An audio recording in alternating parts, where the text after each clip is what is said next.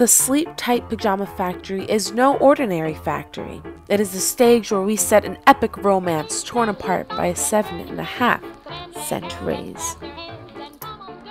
Sid is the new superintendent. That first day, when I said hi town, they damn well tried to make me say goodbye town. But I won't leave until I make it my town. And Babe is head of the grievance committee.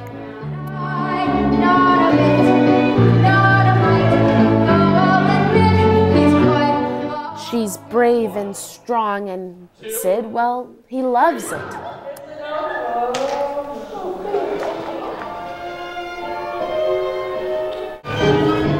And before they knew it, they fell in love.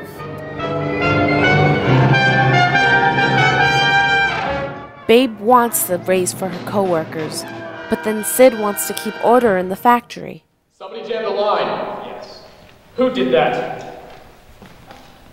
I did. You're fired. And this is when the fight for love begins. Did you get word? Yeah. Twice. Yeah.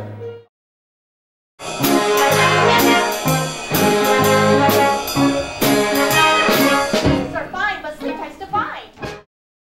Well, hurry fast. Hey, you can't do that to me.